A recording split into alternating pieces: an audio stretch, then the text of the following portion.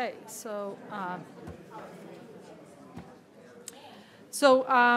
welcome.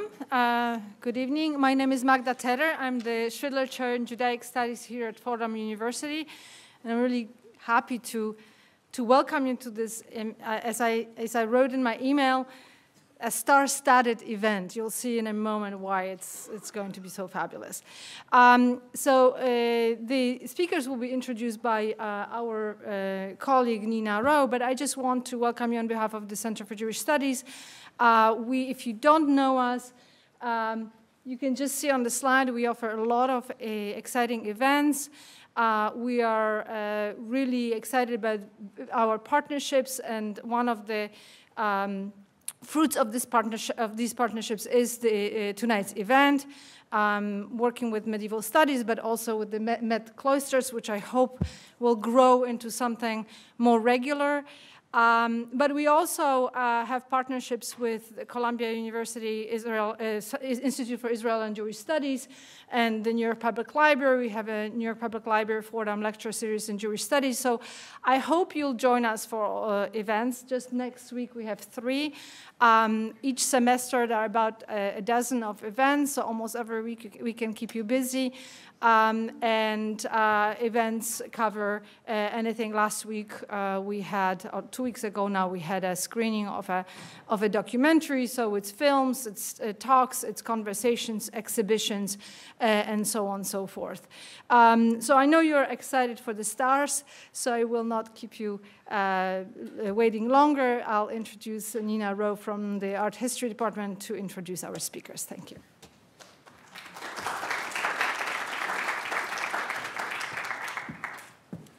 Thank you. It's so nice to see so many of you here. So welcome to Jews and Christians in the Medieval City, Art, Archaeology, and Traces of the Past. And this program, as Magda mentioned, was inspired by the exhibition on now at the Met Cloisters, the Colmar Treasure, a medieval Jewish legacy. And it runs until January 12th, 2020. For those of you who haven't gotten up there yet, do race right up. And our event this evening is co-sponsored by Fordham Center for Jewish Studies and the Center for Medieval Studies. It's so nice to see so many of our members of the Fordham community here, and also guests and friends from around the region more broadly. So yes, I'm Nina Rowe from Fordham's Department of Art History and Music. And before I get on to the business of this evening, I want to take a minute to alert you to an event coming up. I feel beholden to do this, particularly for my music colleagues. Coming up next Tuesday, October 29th, it's up on the screen at our Bronx campus in Duane Hall, Butler Commons on the 3rd floor there, called Memoria Sephardi, Performing Sephardic Songs Through Time and Space. And it's going to be both a concert and a lecture presented by Judith Cohen of York University. So we'll now get on to the exciting business of this evening, because we've gathered a trio of fantastic speakers to address our theme. We've got Ephraim Shoham-Steiner of Ben-Gurion University and Barbara Boehm from the Met Cloisters and Debra Kaplan from Ilan University, and each will speak, so you know how it's going to go, for about 20 to 25 minutes, and then we'll open the floor for discussion among them and for questions from you. So our first speaker is Ephraim Shoham-Steiner.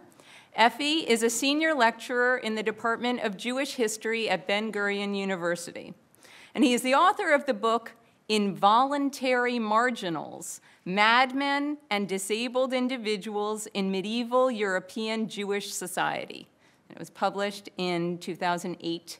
He's also, of course, published numerous articles and book chapters on Jewish-Christian engagement in Ashkenazic cities in the High Middle Ages. He's also had fellowships at Harvard Center for Jewish Studies and NYU's Tikva Center for Jewish Law and Civilization. And particularly pertinent to our program this evening is Ephraim's work pertaining to the recent excavation of the Jewish neighborhood in the Rhineland city of Cologne. So I hand the floor over to Ephraim Shoham-Steiner.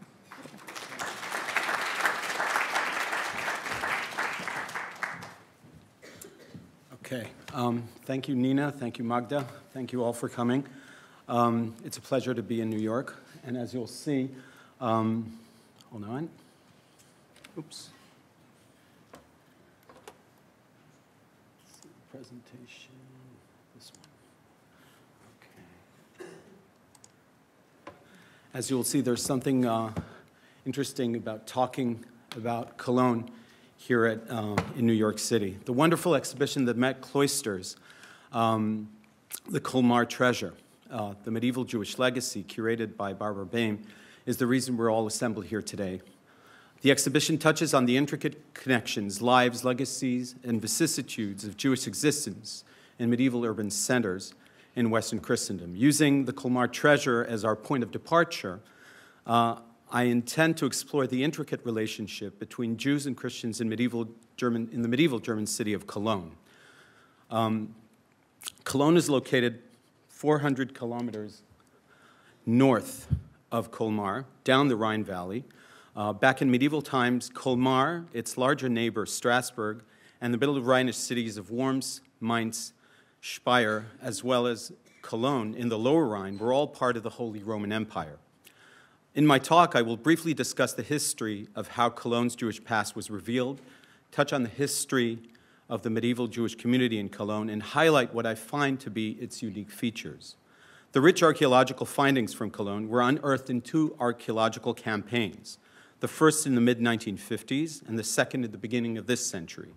These findings do not exist in vacuum, but must be examined together with textual references from both internal Jewish, mostly Hebrew, sources, as well as sources from the surrounding predominant Christian society, written in Latin and German.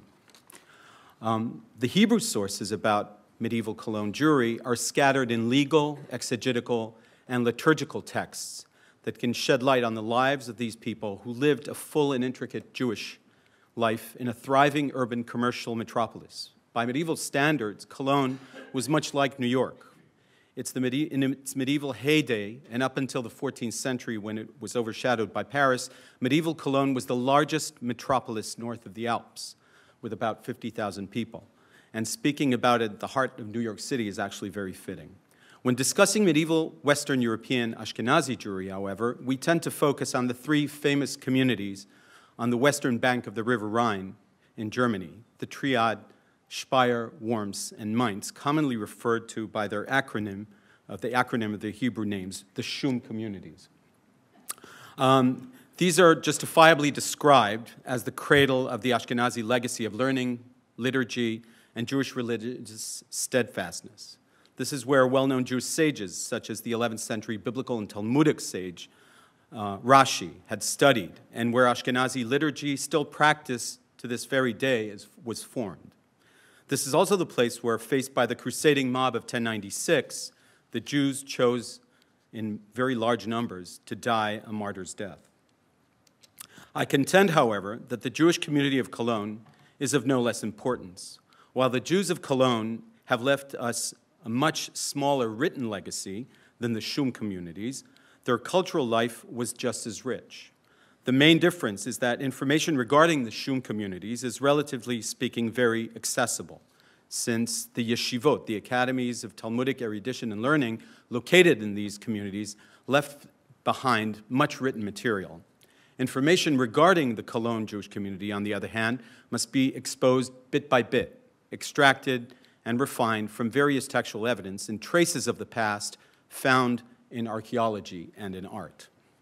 As expected, there are many similarities between the Shum communities and the Cologne Jewish community. However, the Cologne community did, in fact, have its own unique customs, liturgy, and approach to Jewish identity markers.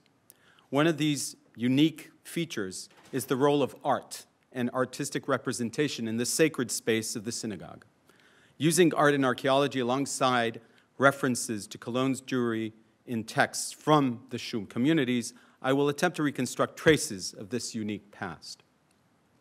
Let me begin by sharing with you some information regarding the history of Jews in Cologne. The history of Jewish presence in Cologne began in Roman times. We do not know for certain when Jews settled in the Roman city of Colonia Claudia Ara Agrippinensis, but in the 4th century there was already a sizable and affluent community of Jews in the city. An imperial decree from 321, from the times of Emperor Constantine, specifically mentions Jews in the city. However, from the 4th century on until the Carolingian period in the 9th century, the Jews seem to be missing from remaining textual evidence regarding this period. In the past, it was assumed that the decline of the Roman presence in the Rhine region, accompanied by the withdrawal of the Roman legions, an important economic component at the time, caused a large part of the population, including the Jews, to migrate south, abandoning the city. It was also believed that Cologne, like other former Roman urban centers in the Rhine and the Moselle valleys, were abandoned during long stretches of the Dark Ages in the wake of barbarian invasions. However, recent archaeological findings and the modern analysis of earlier findings from excavations conducted in the 20th century, as well as new readings into early medieval sources, have changed the accepted historical narrative. In a 2018 monograph on the history of the city of Cologne, from the 1st century BC to the 12th century AD, historian Joseph Huffman has convincingly shown that the previous historical narrative, emphasizing the decline of Cologne in late antiquity and the early medieval period, was exaggerated. While Cologne did indeed diminish in size and population from its Roman days of grandeur, it nevertheless continued to serve as a local urban center. Its commerce and local industry did not cease, and previous depiction of the city as destroyed and abandoned in ruins should be seriously questioned, if not altogether dropped. While Huffman writes about the general population of Cologne, we are left to ask, what about the Jews? Did the significant Jewish presence from the 4th century continue uninterrupted until the Carolingian period? Were the Jews among those who, during the more troublesome times, migrated south to the Mediterranean basin? Did the Jews return to Cologne only when the region began emerging again as an important center in the late Merovingian and early Carolingian period in the 9th century, following the times of Charlemagne? Based on the existing textual or archaeological evidence, these questions cannot be answered with any form of certainty at present. It is quite possible that the Jewish community in Cologne continued to exist, though its form and scope may have been quite diminished. By the 9th century, however, we begin hearing of Jews living and operating in the area of Cologne, engaged in trade and commercial activity. By the 10th century, we receive more information from inner Jewish sources. The earliest Hebrew rabbinic writing in medieval Europe preserved in Jewish manuscripts hailing from the Jewish communities of Shum. These mention Cologne and its famous super-regional trade fairs as a hub of bustling commerce, where Jews from the cities along the river gathered, forming ad hoc and long-term partnerships and engaging in trade and commerce with Jews and non-Jews alike. Both the lively wool trade and the exchange of precious metal objects, for example, attracted Jewish traders. Cologne Jewish merchants and wool traders are described using ships and river barges in ferrying their merchandise down the river to the sea, to the North Sea, and up the river to the Shum communities. Interestingly, and different from other Jewish settlements in the Rhineland, and this is a point that you should remember, like Mainz and Worms, Cologne does not seem to have evidence of a founding legend from Carolingian times, involving learned Jewish families immigrating into the city and founding a center of learning. Is this because the Jews never left? I cannot say for sure. However, as early as the 10th century, with the establishment of the Ottonian dynasty and as the imperial dynasty of the Holy Roman Empire, Emperor Otto I emphasized the importance of Cologne and the area around it by appointing his own brother, Bruno, as Archbishop of Cologne. It was at this early stage that the emperor had also entrusted the protection of the Jews and the collection of their taxes to the hands of the archbishop and not any other of the influential local lords, signifying their importance and his importance. The Jews and the archbishop were thus bound together in a mutual relationship. Jewish sources from the Shum communities, especially early responsa literature, indicate that Cologne Jewish merchants felt very comfortable using local justice system, and later Jewish texts praised Cologne's system of justice that oversaw the city's commerce. We may deduce, therefore, that the Cologne Jewish community was a rather old community, I can't say how old, with a strong land, sea, and river mercantile profile, and strong ties of relative trust with the local non-Jewish system of trade and justice. But what about the community's ties to the strong rabbinic Judaism that characterize the nearby Shum communities? Once again, we must find the answers in the clues left behind in indirect sources. During the spring and summer of 1096, the Jewish communities along the Rhine and the Moselle rivers were severely hit by an incited crusading mob. Many of the ecclesiastical rulers of the region tried to protect their Jews, and in line with the charters and privileges that the Jews held. In some cases, the measures employed were successful. In others, they could not prevent the eventual murderous outcome. Archbishop Hermann III of Cologne made extraordinary efforts to protect his Jews, probably prompted by both genuine altruistic motivations alongside an attempt to prevent his fiscal assets from being hid. Hermann initially managed to divert the first wave of the crusading mob during the late spring of 1096 and protect the Cologne Jews. In July of that year, when a second wave of bloodthirsty rioters threatened to attack Cologne's Jewish population, the archbishop anticipated the attack and dispersed the community. He sent Jews in groups to some of the fortified locations under his jurisdiction in the city's vast hinterland, for example, Elner, Neuss, and the fortified monastery of Xanten, hoping to keep them safe there. These efforts, however, proved to be futile, as the murderous mob roamed the countryside in a bloodthirsty manhunt. Many of Cologne's Jews in hiding were found and murdered that summer. Others died a martyr's death. In these cases, Jews dealt with the rioting mob's demand to become baptized by choosing to kill their loved ones and then killing themselves and sanctifying the name of God, following the example set by the Shum community members earlier that summer. As Robert Chazen has shown, the accounts of these horrible events were probably recorded posthumously by survivors in close temporal proximity to the events in the Cologne community. These texts, however, lost to us, along with the oral testimonies of aging survivors, were used in two of the three Hebrew chronicles that were compiled in the mid-12th century, first by Rabbi Eliezer ben Natan of Mainz, himself a child survivor of the riots in his city, and later in a more detailed chronicle compiled by one Shlomo ben Shimshon in and around the year 1140, 50 years after the riots. The opening sentence of his account regarding the events in and around Cologne is worth our attention. Cologne, the pleasant city where the assembled flock was gathered, and heaven brings merit through the meritorious individuals. From there emanated life, sustenance, and permanent law, in Hebrew, din kavua, to our brothers so widely dispersed. Note the fact that the community is praised for its economic prowess, its mechanisms of dispensing justice, but not of its knowledge of Torah and erudite learning. This is a very different tone from the ones used in the same chronicles and in Rabbi Eliezer's chronicle describing the other Rhineland communities of Speyer, Worms, and Mainz, where Torah learning is constantly mentioned.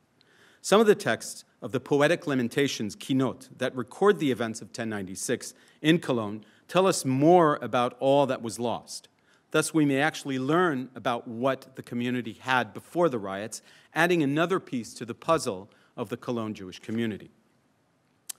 We hear of the power and prowess of the Cologne community's lay leadership, specifically of one lay leader, a Parnas, who was remembered posthumously as generous, benevolent, protective, and talented administrator, as well as a dispenser of both local and regional justice. This man, Master or Mar Yehuda, son of Abraham, the Parnas, was mentioned both in the Chronicles as well as in the Book of Memory, the Memobuch, that listed the names of those in the community members who died in the events. In the Chronicles, he is mentioned as presiding over communal and supercommunal assemblies held in the Cologne synagogue, acting as an acclaimed figure of power, but not as a rabbi or a learned man.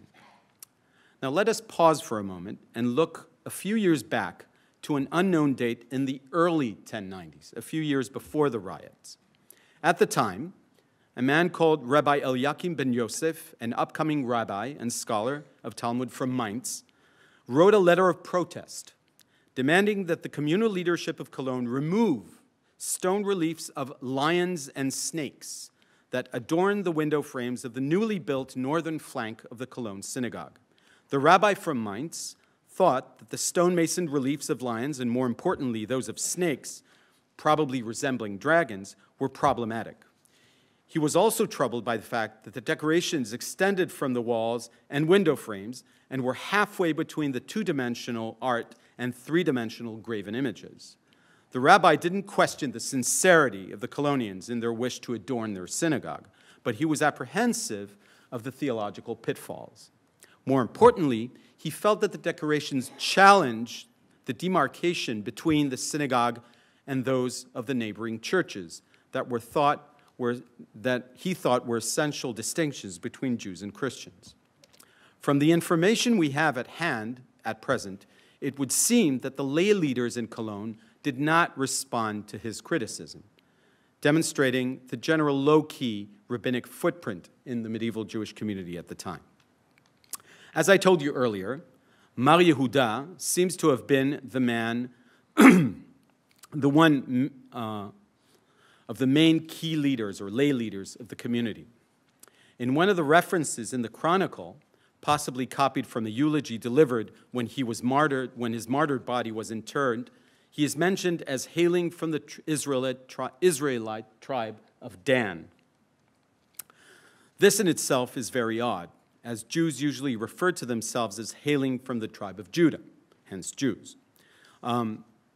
If we go back to Scripture and look at the references to Dan and the tribe of Dan, we will find three biblical allusions that stand out. In the final chapters of Genesis, Jacob ascribes the metaphor of a snake to the tribe of Dan, and that of a lion to the tribe of Judea. In Deuteronomy, when Moses dispenses his final words of prophecy and wisdom to the tribes of Israel, he uses the metaphor of a lion to describe the tribe of Dan.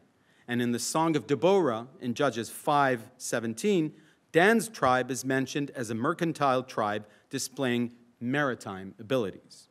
Could the lion and snake decorations referred to in the criticism of the rabbi from Mainz only a few years earlier be related to this person, a man called Judah, and described as hailing from the mercantile background?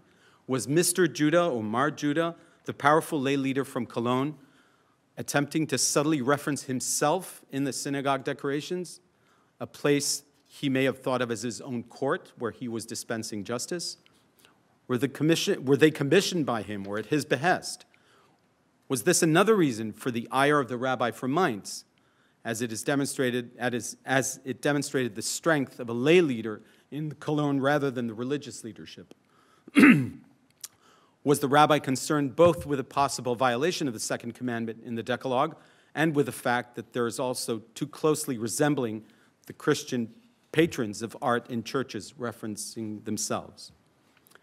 The 1096 riots left a deep scar all over Rhineland Jews, and Cologne Jews were no exception. During the 12th century, however, the community slowly recuperated and recovered from the tragedy. Life began returning to normal, and the city's Jewish population grew and became more demographically homogenized with other Rhinish communities, and the rabbinic foothold in town grew in turn. We still, however, do not hear of a yeshiva. Those Jews in the city who sought to dedicate their lives to learning either turned to the Talmudic academies of the Tosafists in northern France, or traveled up the river to the Middle Rhine academies of Mainz, Worms, and Speyer. It seems that the lay leadership in Cologne, even in the 12th century, still called the shots.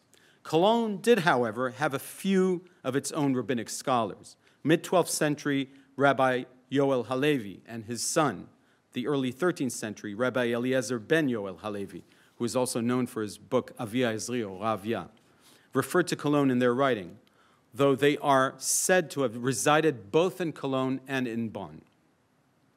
Another native of Cologne, who eventually became an acclaimed rabbinic figure, was the 13th century Rabbi Asher ben Yechiel, known by his acronym Rosh.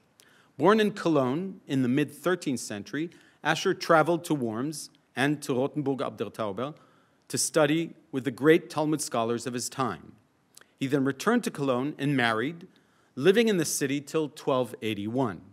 Asher's name, as well as his sister Ephrat and his wife Yuta, also appear in the Judenschreinsbuch.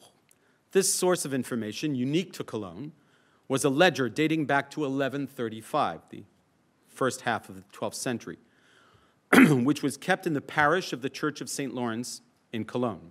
The Cologne Jewish quarter was located in the jurisdiction of this parish, and the officials of the parish recorded every sale of real estate in the parish, becoming the trusted registrar for recording real estate transactions even among the Jews.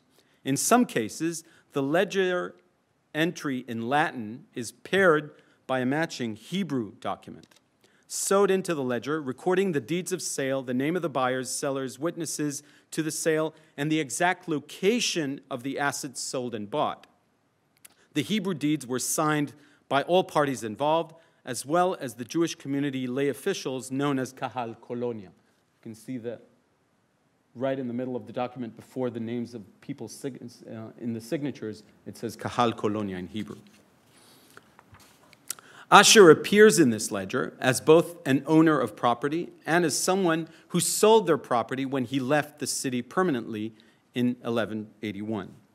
And this is a part of the edition from 1888 that transcribed the entire ledger. As luck would have it, some of Asher's correspondence after he returned to Cologne in the late 1260s and before he left back to Worms in 1281 partially survived, including correspondence with his mentor, Rabbi Meir of Rothenburg. These letters disclose some of the issues and clashes Asher had with the native community of Cologne. Let us briefly look at one example.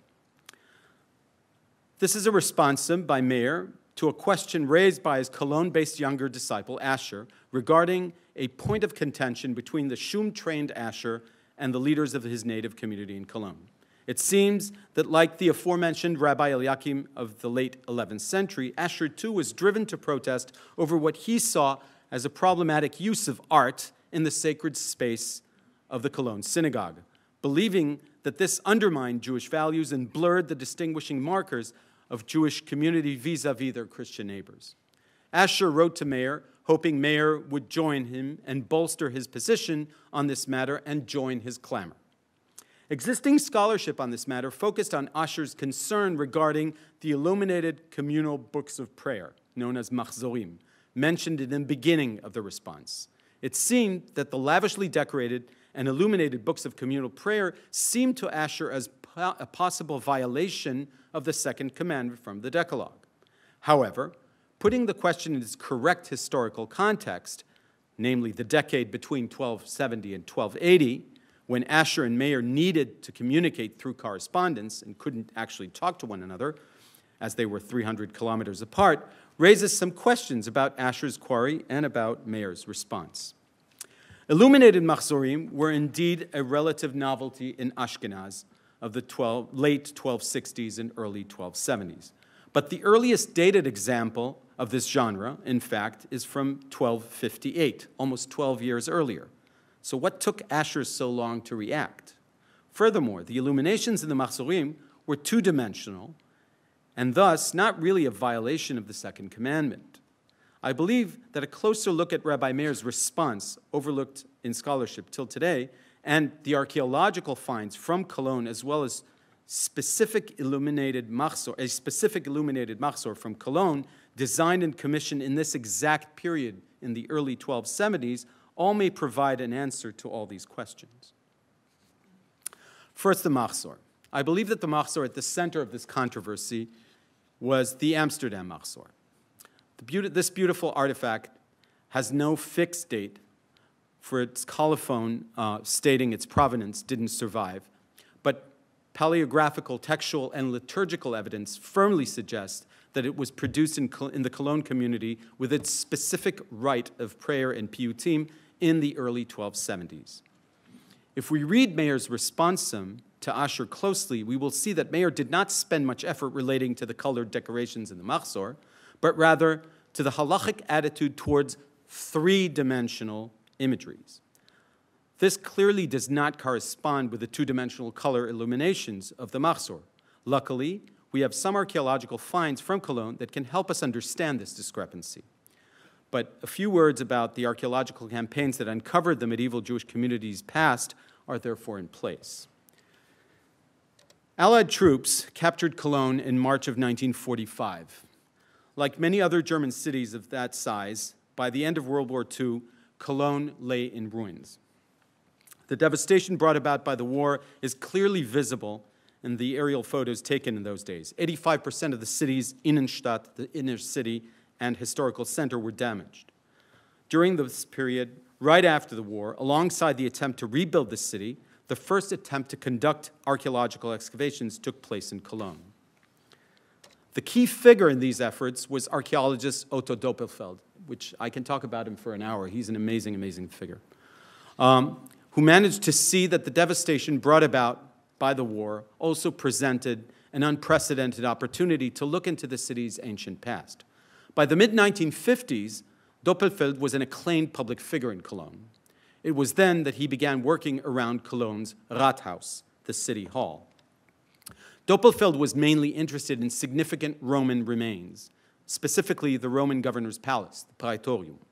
The area which he was hoping to find, the Praetorium, served in medieval times as the heart of Cologne and was in fact the medieval Jewish quarter. The street right next to the Rathaus was called during the medieval and early modern period the Judengasse, the Jewish alley, the Jewish street, serving as a faint reminder of a once flourishing, affluent, and very well-connected Jewish community.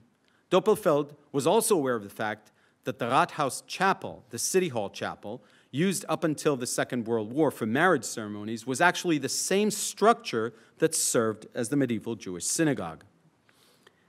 As in many other towns that expelled the Jews in the late medieval period, Jewish communal property, like the synagogue, was appropriated by the Cologne City Council when it expelled the Jews in 1424.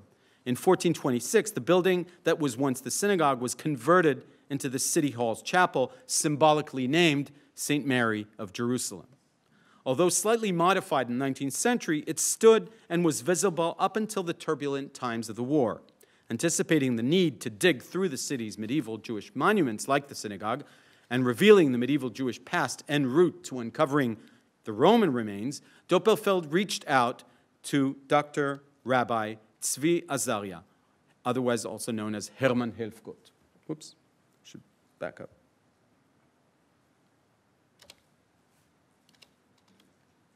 The guy on the right. He was chief rabbi of Cologne in the mid-1950s. Doppelfeld correctly realized that without the involvement of an official Jewish representative, it would be difficult in post-war Western Germany to dig in a former Jewish site. Between 1955 and 1957, a team of German archaeologists led by Doppelfeld and closely followed by Helfgott Azaria unearthed some of the remains of the medieval Jewish quarter, situated in the middle of the medieval city of Cologne, near the synagogue and right next to the Rathaus. As in all archaeological digs, one should expect the unexpected. Underneath the synagogue floor, the team found what seemed like an empty subterranean chamber, or safe, or treasure room, that was situated right underneath the area of the magnificent Gothic-style limestone bima, with a staircase leading to it from the synagogue floor level. Doppelfeld also uncovered and cleaned a splendid 17-meter deep underground ritual bath mikveh, which can be seen on the invitation for today's lectures. This ritual bath fed from a subterranean stream flowing into its carefully masoned stone slab basin. At the beginning of this century, the 21st century, a Cologne municipal archaeologist, Dr. Sven Schütte, managed to convince the city and state officials in Nordrhein-Westphalia of the necessity of revisiting Otto Doppelfeld's excavations. Luckily, the area next to the Rathaus was left vacant and served for years as a parking lot. Schütte began digging in 2006, and the excavation lasted for much longer than he had planned, also depleting the budget. He sorted through material that had not been processed in the 1950s and revealed new material. Going through the material, Schütte began finding astounding treasures. A 14th century golden ring, much like the ones you saw at the cloisters or are about to see in the cloisters. a chainmail armor suit, thousands of pieces of slate that served as roof tiles, among them several hundred damaged ones that functioned as material for writing drafts with Hebrew writing on them, burnt wooden beams, stone, and other building material. Many of the remains were debris from the August 1349 Black Plague pogrom, during which the Jewish quarter was stormed and severely damaged by a rioting mob who killed many, much like what happened in Colmar. The debris were cleared by the city council in the 14th century in the aftermath of the riot and thrown into the basements of the homes of the Jewish quarter that was abandoned at the time.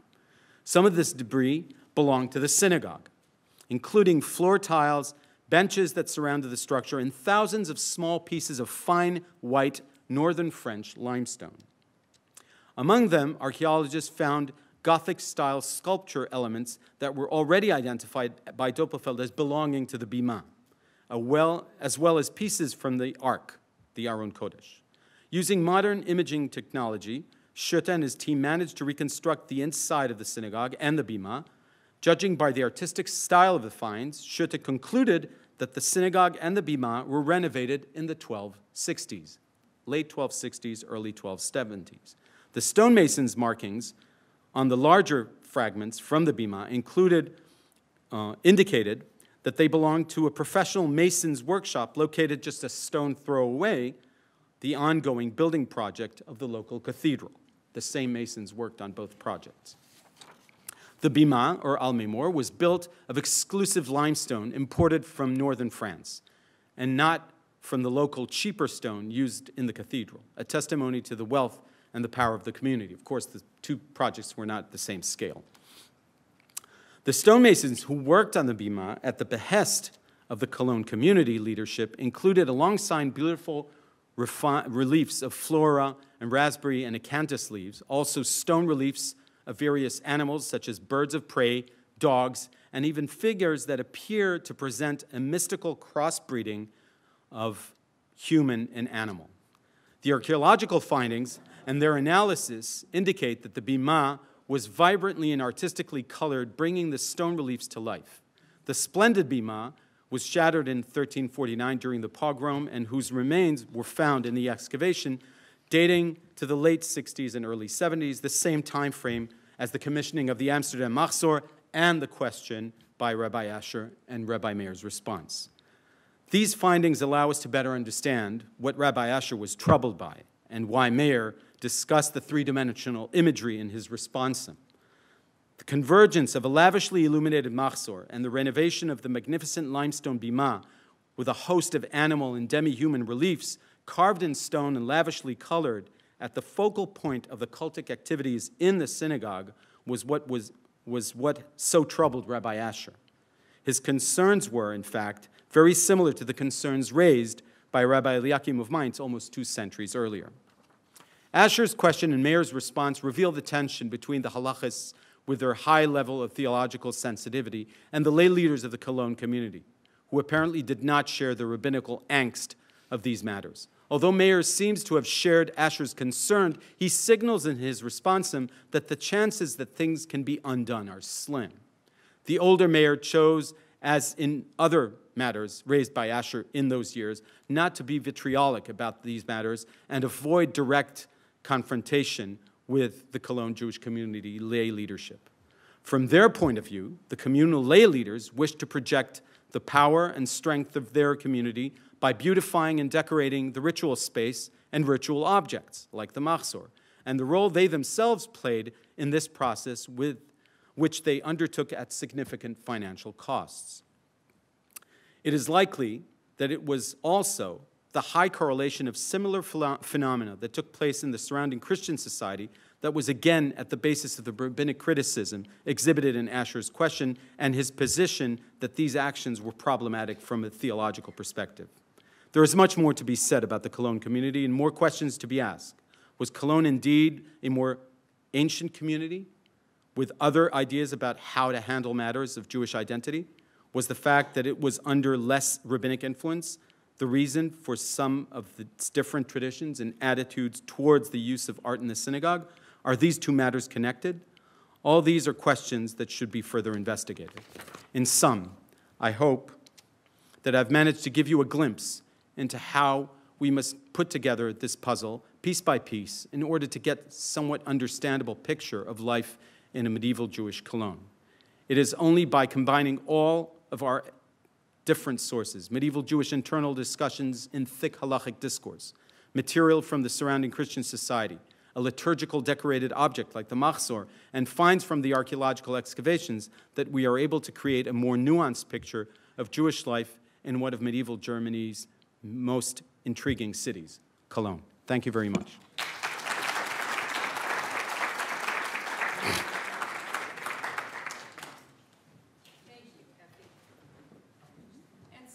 Our second speaker this evening, I'm going to do a little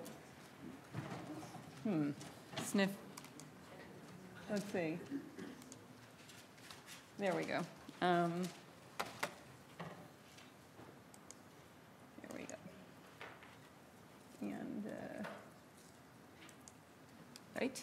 Okay, our second speaker this evening is Barbara Boehm, the Paul and Jill Ruddock Senior Curator for the Met Cloisters, and the woman behind the fabulous Colmar Treasure show at the Cloisters that's been mentioned now several times, and that was the inspiration for us tonight. So just so you're aware, this is not the first time Barbara has cast her judicious eye on objects that speak to the dynamics of urban life in the medieval period. Indeed, you're probably all aware of the fabulous exhibition that Barbara co-curated, Jerusalem, 1000 to 1400, Every People Under Heaven, that was at the Met beginning in 2016. And it's worth mentioning also that the catalog for that show won the Alfred H. Barr Jr. Award from the College Art Association, which is the most prestigious honor in the field. Before that, Barbara curated a wonderful show, the wonderful show called Prague, The Crown of Bohemia, another blockbuster at the Met in 2005, and one that also dealt with the Jewish community in that city. So I think we have a lot we want to hear from Barbara, and so without further delay, I'll introduce Barbara Boehm.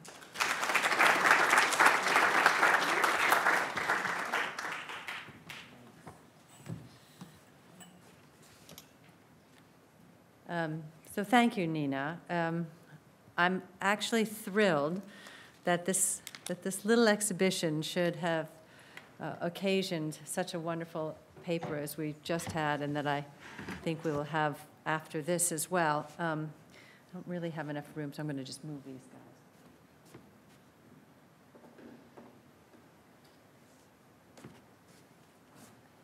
guys. After speaking to Nina, I wanted to do something a little bit more informal and to try to let you know kind of what was behind our thinking in bringing the Colmar Treasure to New York. And it's a fairly simple story, but I think it's one that bears this kind of explanation. So this is the cover of the small publication that we did for the occasion with Scala Publishers, which I'm very happy about, though I have to say that looking at this morning, I found a mistake I made, and it's killing me. But be that as it may. So why this exhibition at the Cloisters? We try to do an exhibition about once a year at the Cloisters, and our goal is to try to tell a story that we otherwise haven't told with our extraordinarily wonderful collection. But when you approach the Cloisters as visitors, whether you come once or repeatedly, the very architecture of the building sings out to you, king, castle, bishop, cathedral, abbot, monastery. It's a fairly strong assertion, an avowedly Christian world that it conjures up, because after all, the Cloisters is, at the end of the day, a confection. It's the architect of the Cloisters was the architect of Riverside Church. The patron of the Cloisters was John D. Rockefeller Jr., himself the king and heir of Standard Oil, steeped in the notion of the Protestant ethic. And when the building opened in 1938, if you were to look at what was said at the opening of the museum at the time, there's a vague mention, which everyone cites, but which is really not that strong, about the educational mission of the Cloisters. But really, what Rockefeller was obsessed with was the fact that there were new laws going into effect about workers actually being allowed to have time off. And he's very concerned about the profitable use of leisure. And they were terrified that the masses were going to drink themselves into oblivion, and so they needed something good and cultural to do with their time. It was May of 1938. Hitler had been chancellor for 5 years. You would think that at the opening of a museum that is dedicated to European culture, only 6 months before Kristallnacht, that somebody would have mentioned the dark clouds over Europe. Not a bit of it. Not a bit of it. It was all about what are we going to do with these people who have all this free time now, right? And so it was maybe important for them, at least from Rockefeller's point of view, and certainly from the cultural point of view, to understand that great European world of the past. And so once you come inside the cloisters, that message is repeated to you. You see King Arthur. Yes, we have David and Joshua too, but seen through a Christian lens. And occasionally we have some women like the Duchess of Berry in prayer. If you go into our Gothic chapel, you can see what Christian burial is about, and you can see stained glass from the chapel of a nobleman from the court circles just outside Vienna. Now, some of these objects, like the King Arthur, was acquired in time for the opening of the cloisters. The Duke of Berry's manuscript, not until the 1950s, the Ebrikstorff glass until 1982. And so very consistently throughout our amazing collection, there is a reinforced message about the power of Christianity, about the power of the church, about the power of the prince. And this was, to my mind, actually aggravated a couple of years ago when the Met rebranded itself in red and white, as if that was a new thing. My husband's construction firm has used red and white forever. But we now have red and white, which gave us 2 big banners hanging from the cloisters. And when I said to the designers, don't you think it's a little problematic?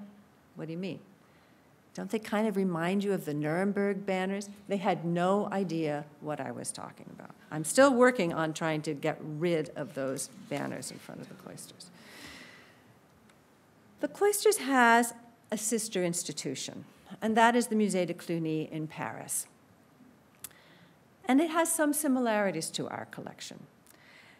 Whereas we evoke kind of the Romanesque world, they have an authentic Gothic structure built for the abbot of Cluny, Jacques d'Amboise, in 1485, early 1500s. It opened as a museum in 1843, so just shy of 100 years before the cloisters. And it had already, by the late 1880s, 10,000 objects in its collection. So they were 100 years ahead of us in opening, but in many ways, or at least in one very important way, to my mind, they were way ahead of us. Because in 1890, the Baroness Nathan of de Rothschild donated to the Musée de Cluny a substantial collection of Judaica from the Isaac Strauss collection, which includes this 17th century menorah by Johann Michael Scheuler. So not everything is medieval by any long shot, but there was an understanding at that early date that central to the mission of the Musée de Cluny should also be the presentation of Jewish cultural and artistic heritage. You may not have realized that that was part of the Musée de Cluny collection because in the 1980s, all of that collection, with one exception, was moved to the Hôtel de Saint-Aignan in the Marais, which had been not the medieval Jewish neighborhood, but since the 18th century. And that is now its own Jewish museum in the city of Paris. But the core of that collection comes from this collection that was acquired for the Musée de Cluny. The Isaac Strauss collection had been shown at the Exposition Universelle in Paris in the 1870s, and then in the Anglo-Jewish Historical Exhibition in London, too. So it was quite celebrated material. And then the museum also includes this amazing set of funeral slabs, which were excavated in the mid-19th century. So when my dear colleague, who I can hardly bear to say that she's just decided to take an early retirement. I can hardly bear to say it, but I have to.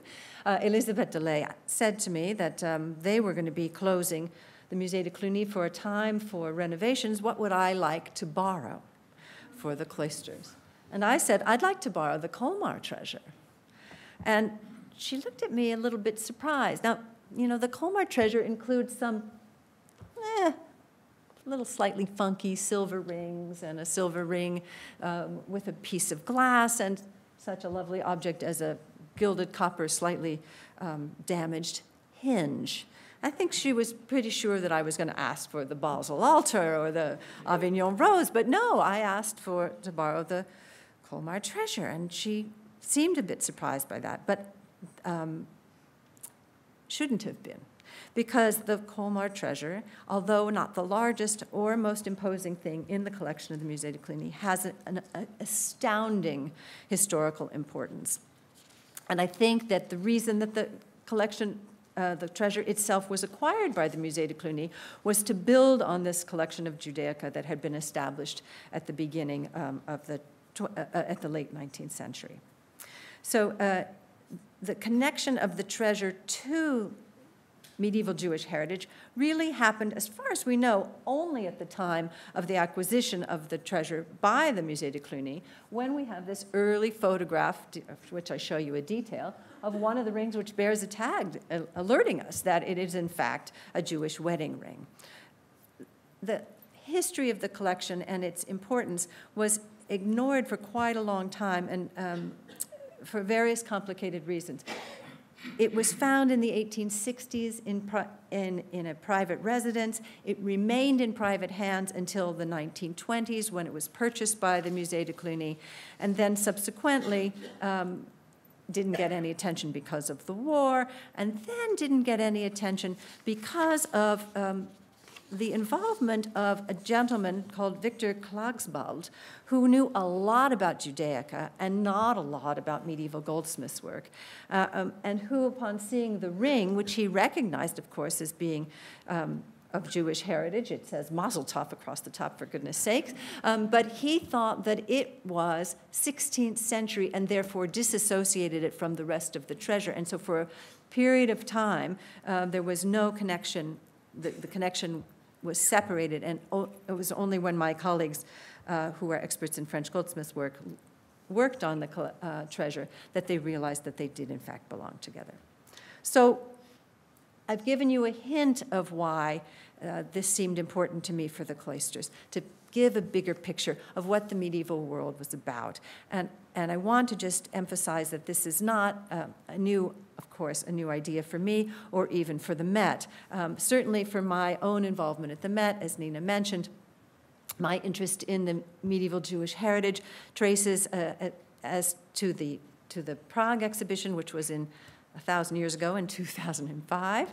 And I want to use this moment to say that, to give a shout out to someone who was really a mentor for me in this realm, and that's Vivian Mann, who died this year. She did a wonderful essay for us at the time of the Prague exhibition about the Jewish community of Prague at the time, and she subsequently led a program for museum curators in other fields to learn about Jewish artistic heritage, and that was a program in the Institute for Jewish Studies that was run through the Jewish Theological Seminary that I and my colleague Melanie Holcomb did with Vivian.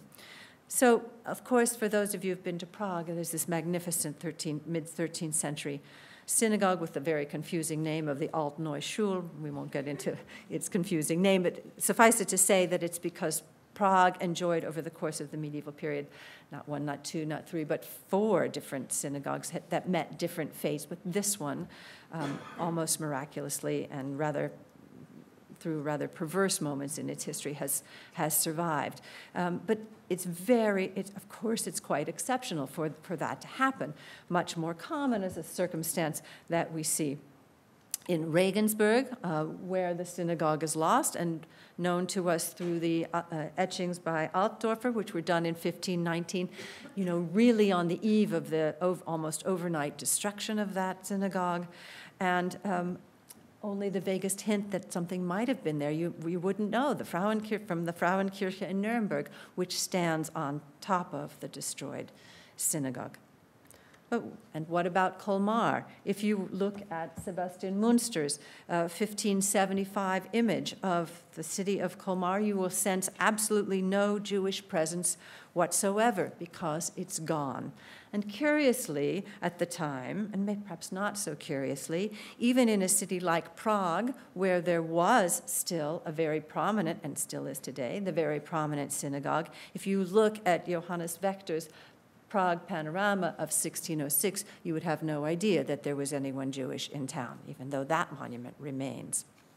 So you can be forgiven if what you might know of Colmar is the Isenheim altar of 1512 to 16 and the Musée d'Unterlinden, and the main reason that people go to visit Colmar, or even Disney's Beauty and the Beast, inspired by the Alsatian villages, right? But there was much more to the story of the city than Belle and the lecherous Gaston, or even of the magnificent Isenheim altar.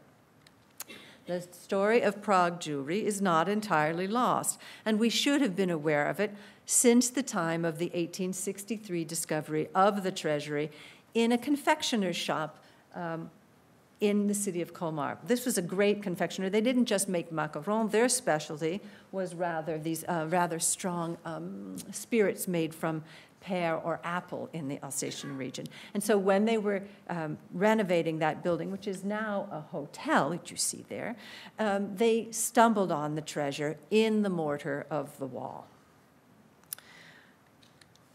In addition to the kind of funky silver pieces I showed you before, of course, there are these magnificent gold pieces. And if you've come to see the exhibition, I have some thoughts about what distinguishes those earlier silver pieces and the later 14th century pieces in the collection, and what that might tell us about the ownership of this treasure. Now, the treasure has been shown before, and I wanted to present it in a way that's distinct from the way we've understood it up to now. Not distinct, but complementary, and that builds out from that. In 2007, the treasure was shown as part of an exhibition called Trésors de la Peste Noire when it was shown in Paris, Treasures of the Black Death when it was subsequently shown in London. And that exhibition focused on both the treasure from Colmar and the contemporary treasure found much more recently at the end of the 20th century in Erfurt. Both of those are treasures that consist of works of art, mostly goldsmith work, that were, if not hidden in 1349, lost in 1349, when the Jewish communities of the Rhineland especially, but not uniquely, were scapegoated at the outbreak of the Black Death and put to death, right? And this happened up and down the Rhineland, and you see that illustrated in an illumination on the left, which is a Christian history that tells the story. I didn't want to give the story either to the destruction, to the death of the community, nor to the destruction by the Black Death. I felt very strongly that if I did that they had no story, that in fact the community had been erased. And also that there can be on the part of people a kind of ghoulish fascination with the Black Death, with the murder of Jews, with the suffering of people, and I wanted to realign it. I wanted both to acknowledge the terrible thing that happened, but also to give these people a place back in the history. I realize that this is a very delicate balancing act. But instead of calling it Treasures of the Black Death, I wanted to call this treasure the legacy of that Jewish community, a medieval Jewish legacy. Because what makes this material a treasure?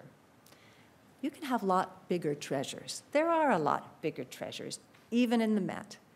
It's not about the cumulative weight of the silver or the gold. It's about what these objects tell us about these people, or what it tries to tell us about these people. And it's the only voice that they have. I think in all of this, I was on some level affected by 9/11, by the biographies that appeared day after day in the New York Times, bringing individuals to life. If you just say there's X number of thousands of people who died, you lose them. You don't know who they are. They are absolutely faceless.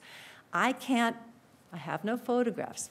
This is not, right? We're dealing with things that are from more than half a millennium ago. But what could we do to try to tease out a story from these people? I think to some extent, my idea of presenting it in this way was then reinforced by the shooting last year in Pittsburgh. The exhibition was well on its way, but when that happened, I felt again that the personalizing of the story of the community was important. I wanted it to be that when you look or when you visit this fairy tale town, that Jewish community is there. I wanted to put them back there. I also wanted to say something about how they perceived their world and how we might not be broad enough in our perception of their world. They built a synagogue, it burned down. They built a new synagogue within a 20 to 30-year period. They had a mikveh, they had a school. They had, as we've come to see, and Judith Kogel will talk about this at the Cloisters on Sunday, they had an extraordinary library. It was a learned learning community. And they were putting down roots in Colmar. They had only arrived in the 13th century. There was no Jewish community in Colmar at the time of the First Crusade. They had business dealings with their Christian neighbors. They lived next door to their Christian neighbors. And they had a bright outlook about their lives there. And just a hint of that hopefulness is unexpectedly in this tiny little ring, which might surprise you. It has a star and a crescent on it. So when you look at it, you think, wait a minute, that's like the flag of Tunisia. That is the flag of Tunisia, right? We associate that star and crescent with the Islamic world today. But in the medieval Jewish world, that was emblematic of the month of Nisan, which you see in this manuscript from the Jewish Theological Seminary. And here it is again on a ring from the Erfurt treasure, and it also shows up on seal matrices of the medieval Jewish community. It was an emblem about deliverance and about renewal for the people of Israel, and that, to me, seeing a thing like this in the context of a community that within 20 or 30 years is going to be utterly lost, increases the poignancy of that loss by emphasizing what their thinking had been at the moment. There are two objects, additional objects that have, in one case, that have been suggested to have connections specifically with the practice of Judaism at the time and the life of Jews at the time. One is this little silver key. This was recently suggested by some French colleagues. So it is in very observant practice. You are not to, in the same way that you're not to punch an elevator button on the Sabbath, you are not to carry your household key when you leave home to go to the synagogue. And what do you do, therefore, with your valuables, and how do you protect them in your absence? So they came up with a solution, let's call it, to that challenge, which was discussed in rabbinical circles at the time, and that was that you could put all of your keys, lock everything, and put all of your keys in a box at home, and then lock that box with a precious key, which then when you wore that key became like an article of jewelry and therefore okay for you to go out. And if they're right, the scholars who have suggested this, then that little key in the Colmar Treasure would be the first or earliest instance of that to survive, which I, again, think has a very special quality to it. And in the treasure, I should say there are 300 coins, all of them silver but one, 300 and change. no pun intended. And the one gold coin is a gold florin. And I happened upon the information that at just around this time in the 1330s, the Holy Roman Emperor, well, he was like a mafia boss in his relationship to the Jews. He extorted them for money, right? So because they were under his protection, they had to pay, those Jews who had a certain level of means, had to pay annually 1 gold florin to the imperial treasury. And I have suggested in the context of our exhibition that, in fact, this 1 gold florin in the midst of all these silver coins might have been the tax for that year that that family had set aside already. The heritage of learning among the Colmar Jews is something that's new. We thought that it was only their, this one cache of jewelry that represented them. But in fact, some bits and pieces of the Hebrew manuscripts from the community have been worked into the bindings of later Christian printed books. They provide the cushion for the binding. It's not an unusual practice. It's actually quite a common practice, whether they're earlier Christian manuscripts or whatever you might have in terms of leftover disused parchment then gets incorporated. But in this case, these were manuscripts that had passed into the hands of the Christian communities after the Black Death, and then have subsequently been discovered and reconstructed, and that's how we know about their learning. But I wanted people also to know about the everyday lives of this community. And one of the least imposing pieces in the collection is this little silver, it's not much bigger than a toothpick. And my colleague in Paris kept saying, you want to borrow everything from the treasure? Yes, I want to borrow everything from the treasure. So what is the point of that little silver toothpick-like thing? Well, when you just see it on its own, it has no meaning. It just tells you nothing. But for nerdy medievalists like me, you know that goes with an ensemble like this. This is the only one that survives with its whole ensemble, right? It's a little ivory booklet, plus the little silver pen, plus the little case that it goes into. And the notion is that on the back of those ivory tablets, it has a little depression, and you can put some wax in there, and then you can write a note to your lover, and you know that from what's on the front, and then you pass the notes, just like junior high, and instead of being like text messaging, right? It is sort of medieval, well, it's really medieval sexting, probably. And then it gets erased, right? That's the better thing. It's not out there in cyberspace for somebody else to find and get, right? It's right there. So again, this tiny little unassuming thing in the treasure, which we then showed with a piece from our collection, which doesn't have its pen, right? Suddenly allows these people, again, oh, they had love lives too, right? They have ceremonial wedding rings. They have love lives. And so these pieces from our own collection serve to anchor, at least that's our hope, to anchor these isolated bits and pieces that have survived from the treasure.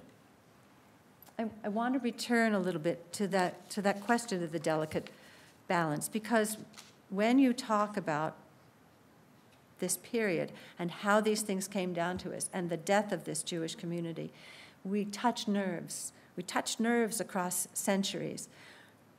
But we have no choice. We can ignore their story, or we can present it as best we can. We can choose only to talk about their death, or we can rather try to bring them out of obscurity. The estimate is that it was about 5% of the population. That's something like 60 to 70 people out of the population in the 1270s. So I just want to end by reading with you what we said on our label when you come in to try to hit that balance. The tale told in this exhibition begins with hidden treasure uncovered in 1863 in Colmar, a city by the Rhine River in modern-day France. While renovating a confectionery stop on the Rue des Juifs, Street of the Jews, in this town of storybook charm, workmen stumbled upon a cache of medieval jewels and coins. At the heart of this small treasure lies a rare 14th century Jewish wedding ring, its gold letters spelling Mazel Tov, good luck. Colmar's Jewish citizens were mostly recent immigrants who had found sanctuary in the city, then part of the Holy Roman Empire. The newcomers lived alongside their Christian neighbors and flourished as merchants while Colmar's celebrated wine industry grew. And if you want to know more about that, come on Sunday to the Cloisters. Confident in the future, they built a synagogue, a mikveh for ritual bathing, and a school. When the plague struck in 1348 to 49, panic and prejudice created a toxic brew, with townspeople all along the Rhine accusing Jews of poisoning the wells. The Pope's defense of the Jews fell on deaf ears, and when the emperor failed to assert the rule of law, Colmar burned its Jewish citizens to death. Following the massacre, the emperor laid claim to important Jewish assets. The rest faded into the municipal landscape. The Colmar Treasure, tucked away for safekeeping, passed unnoticed. Centuries later, the treasure in the collection of the Musée de Cluny since 1923 imposes a special burden on us to tell the tragic tale that hatred can write and to attest to precious lives lived and lost. I hope if you haven't seen the exhibition that you will come see it, and thank you very much.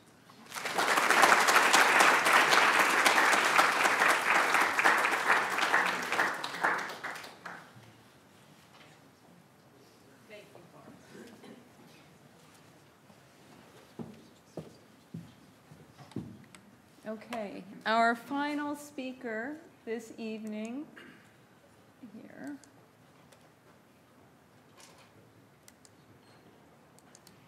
Our final speaker this evening is Debra Kaplan.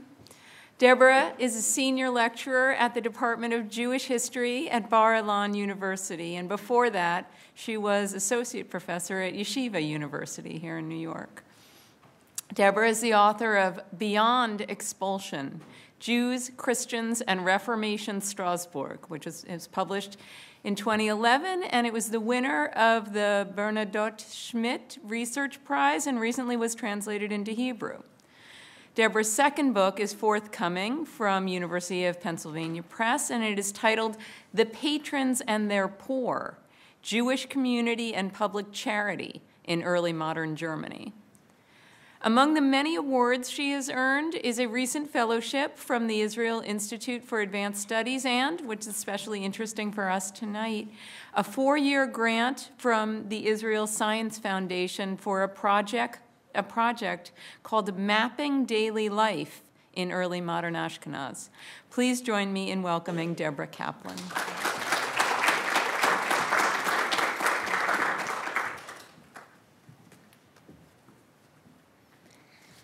Thank you all very much.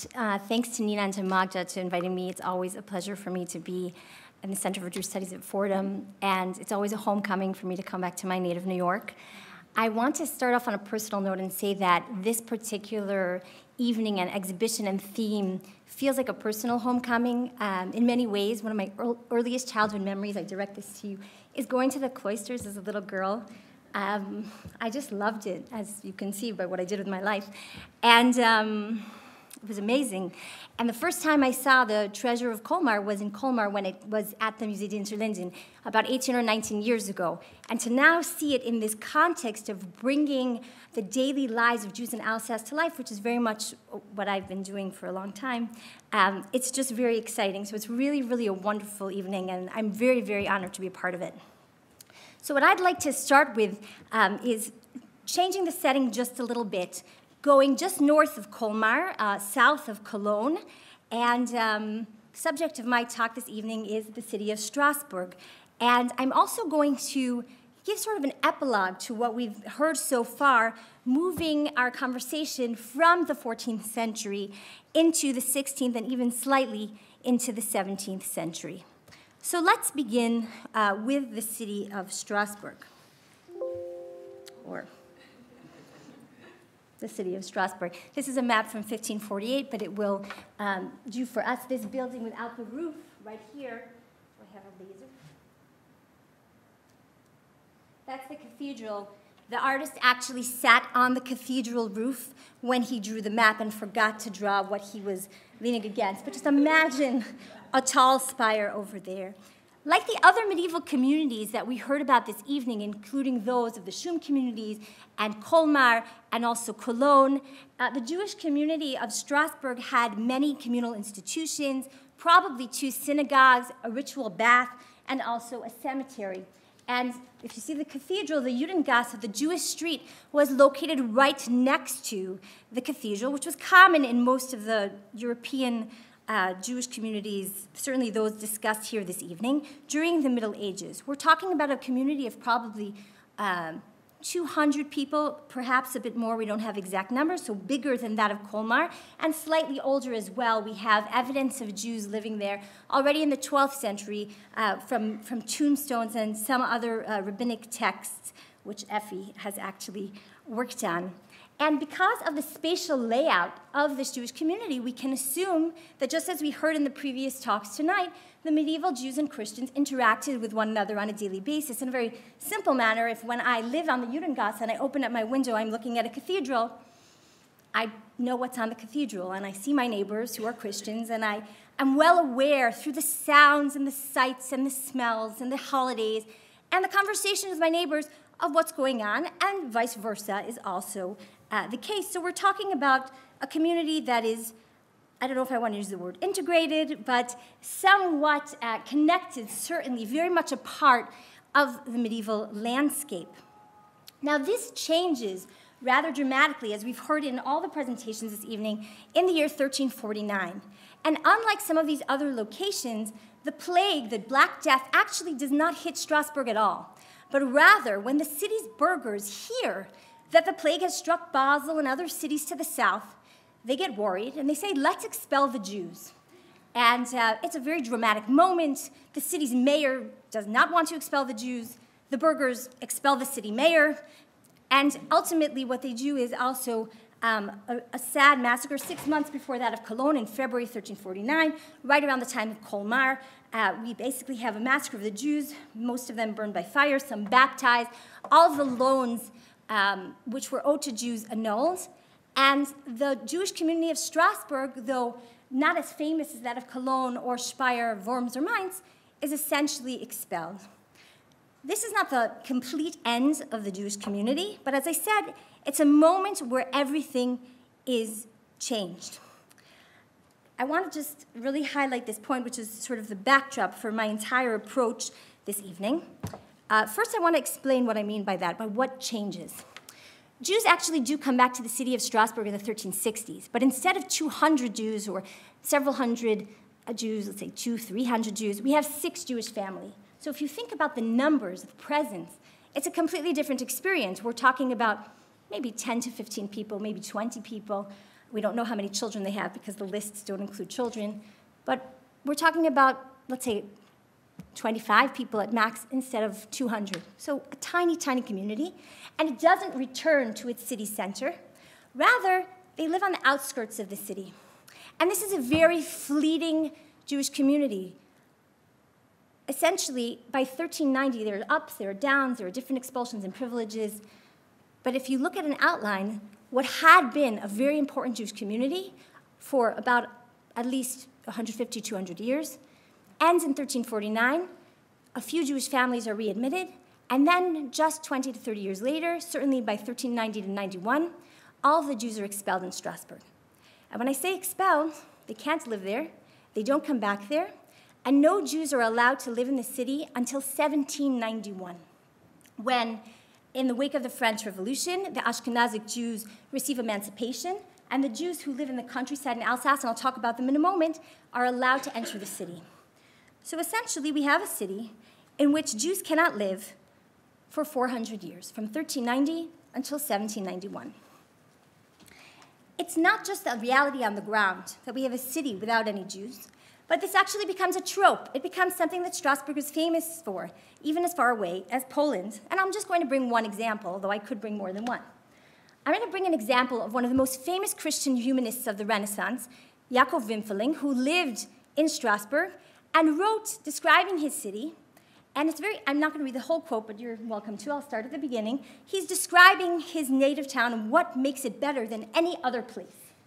In these things, our city is seen as greatly superior and more complete than other cities, with churches, chapels, relics, hospitals, convents, with a decorated cathedral, with an episcopal see, libraries of books, men who are learned in all the arts, with schools of the mendicant orders, architects, the expulsion of the Jews, delightful buildings, beautiful streets and areas, with ramparts, trenches, towers, and anyone who's been to Strasbourg knows it's beautiful. And it had no Jews. And this was seen as part of the scape, the absence of the Jews. It was something for which the city could be praised. It's remarkable. It's also many years after the expulsion. He's writing this in the 15th century. The Jews were expelled in 1390. So it's still a big deal. It's talked about. It's valorized. It's thought about as a plus. Come see Strasbourg, the city without Jews and beautiful pink ramparts. And so I really want to highlight this. Strasbourg is the city without Jews par excellence. And indeed, they don't live there. Where do they go? Let's look at the map. You see I've put Strasbourg in the red rectangle. And if you look here, you have Colmar, just to sort of situate us. All of these little towns, other than Celestat, which is here, which is a city which also doesn't have Jews, and I'll speak more about that in the cloisters on Sunday. All of these other towns and villages are tiny towns and villages, some really about the size of the campus that we're on right now. And in these small villages and towns, I found the presence of Jews. And this is where many of them went. While some may have migrated elsewhere, further east, like many Jews do, some Jews just moved to the countryside. And this becomes the norm in Alsace, and really until the 20th century, some of these towns boasted of Jewish populations. However, in this period, post-expulsion from 1349 till about 1648 or even 1700, we're talking about a qualitatively different Jewish life, where instead of having your synagogue and your cemetery and your ritual bath all on one street near the cathedral, you have one Jewish family, you have 3 Jewish families, you have 5 Jewish families, perhaps you have a whopping 11 Jewish families. And this, I won't be able to go into it tonight, really leads to a different kind of Jewish observance. These are observant Jews, but they don't have the same communal institutions, and their Jewish communal life and organization is different than it had been before. So Jewish life changes. But my topic for this evening is not that huge change that the community underwent, and they did see themselves, though living in all these small towns and villages, as one Alsatian Jewish community. But I'd like to look at something different. What I'd like to focus on today is the city of Strasbourg itself, and to say that even in this city that apparently has no Jews for 400 years and is very proud of that fact, there is still a Jewish presence. And when you go into the archives, like I did, they preserve a record of Jews entering this city on a daily basis during that time, and that's the story that I would like to tell this evening. This evening, I would like to talk about the period after the expulsion, primarily the period of the 16th century, just because that's really interesting. And I'm going to look at 3 different examples of Jewish-Christian relations in this city without Jews. First, economic and legal context between Jews and Christians. Second, the teaching of Hebrew and Judaism to Protestant reformers. And third, personal relationships between Jews and Christians. So I'd like to start with economic contacts. The main reason that Jews entered the city of Strasbourg on a daily basis was, of course, not to live there, but was to do business there. And this was something that was beneficial to the Jews, who needed to make a living, and many of them were money lenders, and the larger marketplace of the city was the attractive place for them to work rather than a small village.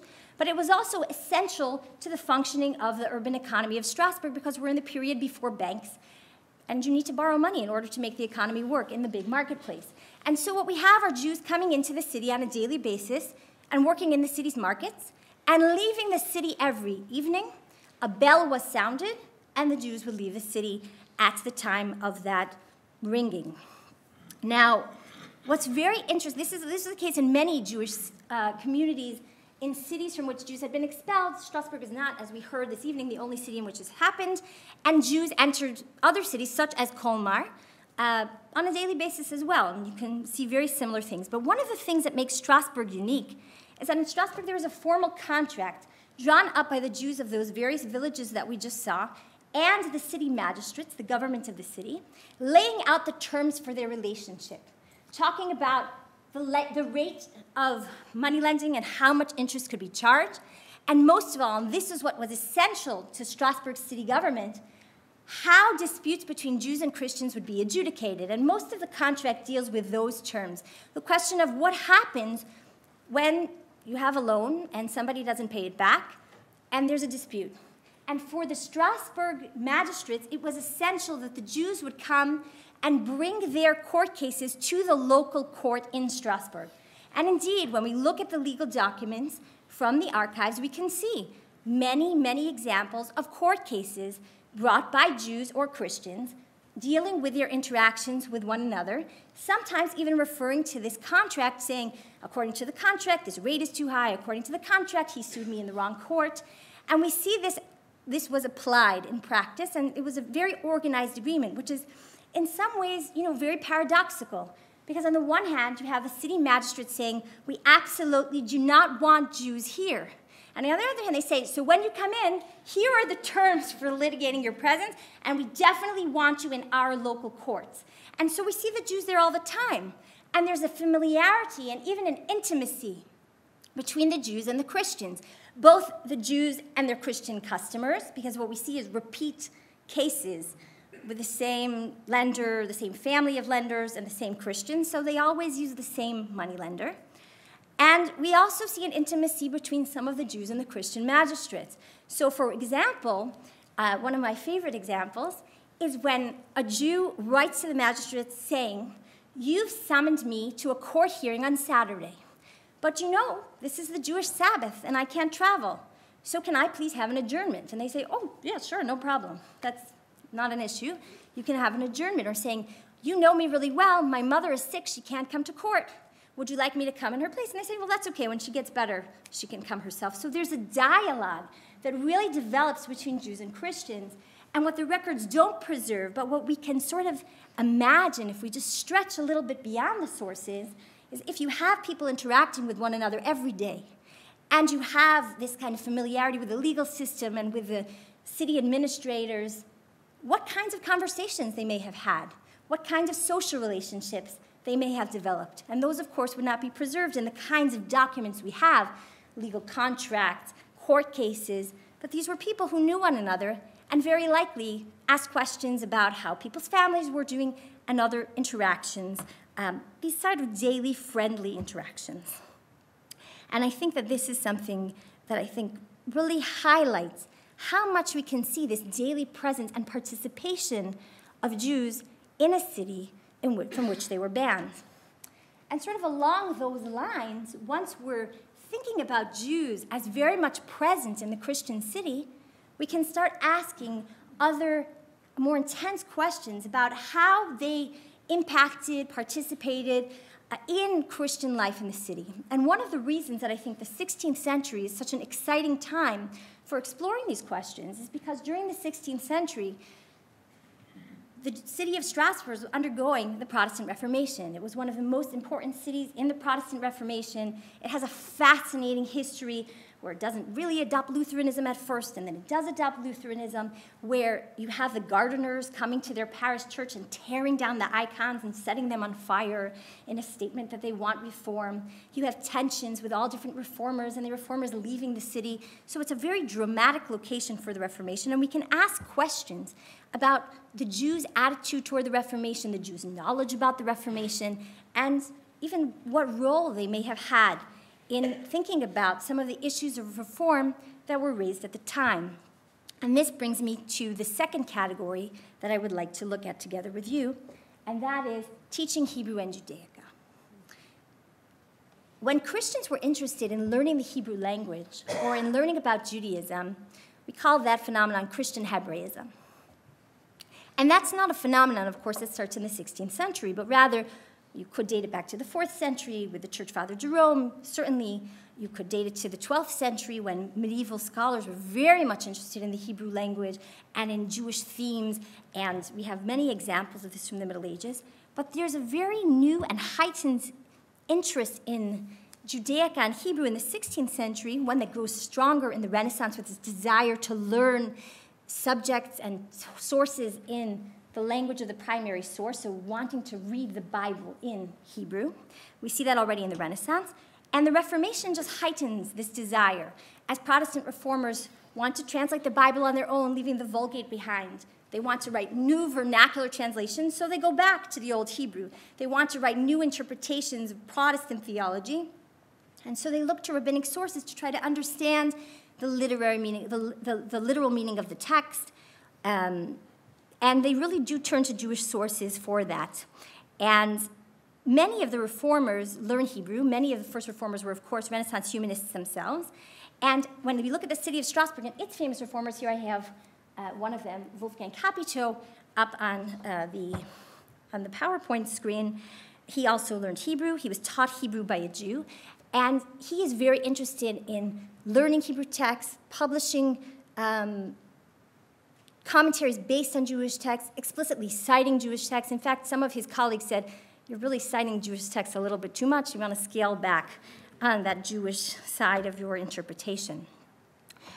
But this phenomenon was very important to the internal rhetoric of the Reformation. And I'd like to give one example. We could give many. We could fill a year-long class of examples. I'd like to bring one example that I think really speaks to the importance of local Jews in the process of reformers thinking about their own theological queries and making their own theological arguments. And the example I'd like to bring deals with Wolfgang Capito, a reformer. Just looking at the map, he's located in Strasbourg, which is the top blue, and he writes a letter to his counterpart in Geneva. That's John Calvin's Geneva. John Calvin's second in command, Guillaume Farel. He writes a letter to Farel, and what the subject of his letter is something that's happening in Freiburg and Breisgau, which you can see right over there. What happens in Freiburg, a Catholic city?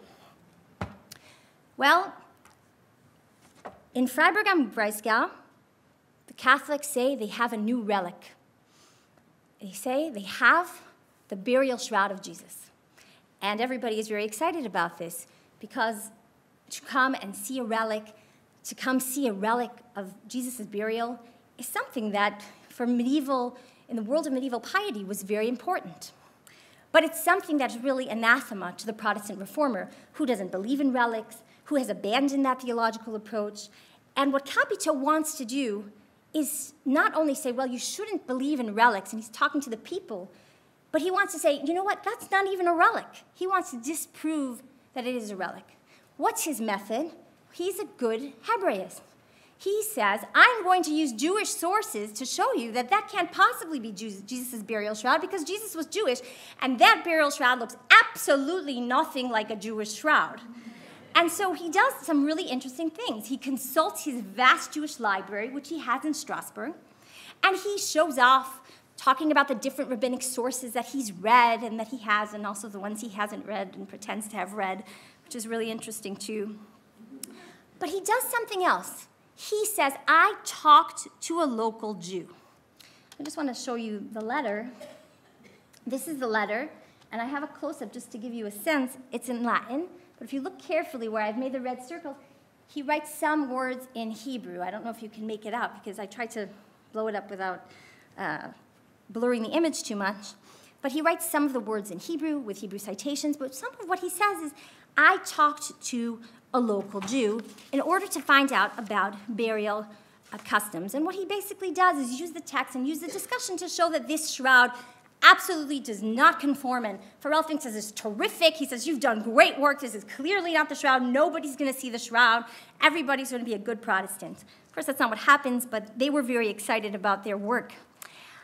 But this concept is fascinating because what he's essentially doing is not just relying on a library, but finding somebody to talk to, saying to the local Jew, tell me, how do you bury the dead?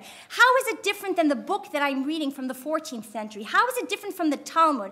What do you guys do now? Of course, Jesus was not buried in the 16th century, so it doesn't really matter how the 16th century Jews were burying their dead, and we can all see that. But he really wanted to show his erudition, and part of that was dialogue with the Jews. So at the exact moment, as his mentor, Wimfeling, is saying, "This is a great city, there are no Jews," Capito is saying, "Someone find me a Jew who knows something about burial, because I've got to talk to those Catholics in Freiburg and show them that's not the shroud." So you can see how much the Jew is a part of even a dialogue between Protestants and Catholics. Now, I think this kind of context is absolutely fascinating, but it also brings us to a third category, because what it does is it demonstrates that there were personal relationships between reformers and the Jews. There was someone who connected Wolfgang Capito to a Jew that knew something about burial. We can't make the argument we could have made in the 12th century and say, well, it was his next-door neighbor. He doesn't have a next-door neighbor who's Jewish. Someone has to find him, either a Jew who's walking around Strasbourg trading or lending money, or someone has to make a connection, and he has to say to one of those Jews whom he knows, "Listen, which one of you is in charge of burial? I'd like to talk to the burial guy, because I've got an issue in Freiburg," and I really want to sort of underscore that this means that those kind of conversations that I suggested happened before are happening. We can't see them in the letter, but we know from the letter that they must have been happening. Now, in the case of Wolfgang Capito, the person who introduced him to the local Jew in charge of burial may have been none other than the very famous Jew of this time, Yossel of Rosheim, who was known as the commander of the German Jewish community. He was the liaison between the entire Jewish community of the Holy Roman Empire and various leaders, the emperor, the Protestant reformers. And the reason I say this is because Yossel was a native of Alsace, and we know that he knew Wolfgang Capito. I'm going to bring just a few examples of that. Yossel of Rosheim has a sort of diary, it's not exactly a diary, sort of chronicle of his life. And he has this wonderful quote. He says, "I myself," this is actually not from his chronicle, this is from a letter that he wrote to another Jewish community in Hebrew, so this is the English translation. He says, "I myself listened several times to the great learned doctor Wolfgang Capito on account of his great scholarship." When he means listen to, he means I attended his sermons in his church. However, when he preached about issues of faith, and this was uncomfortable for me, I departed. I think that's telling us something really interesting. At least this one Jew is going into church and listening to his friend preach about Protestantism. It's not what we expect in the city without Jews, but he's just telling us what happened. And they had a very strong relationship because, in fact, in 1537, when the Jews of Saxony were going to be expelled, they turned to none other than their representative, Yossel of Rosheim. And Yossel of Rosheim wants to speak to the most influential man in Saxony, Martin Luther. It's hard to speak to Martin Luther. He's a really important person.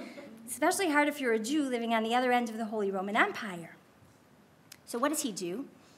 He goes to Wolfgang Capito, who's a good friend of Martin Luther and a colleague, and he says, "Can you make a letter of introduction to me?" And we have here, if you see, this is the printed works of Luther, number 332, Wolfgang Capito to Luther, and he writes Luther a letter saying, "I'd like to introduce you to my dear friend, Yossel of Rosheim. He'd like to chat with you about this whole expelling the Jews from Saxony issue."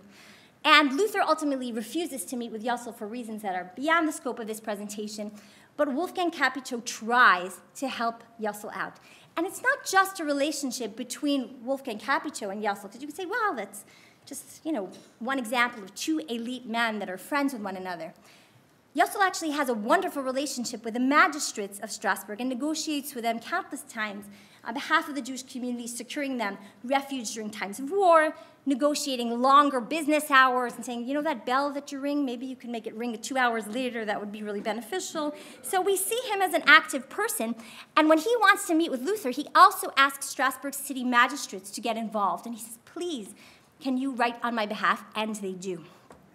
And so it's actually quite interesting, and I think one of the most fascinating examples of the interactions between Yossel and the city magistrates, not just this instance, but in 1543, Luther publishes 3 treatises against the Jews, the most famous, which is the last one, on the Jews and their lies, which, if you haven't read it, is a very anti-Semitic text, advocating for all kinds of things like burning synagogues and the like.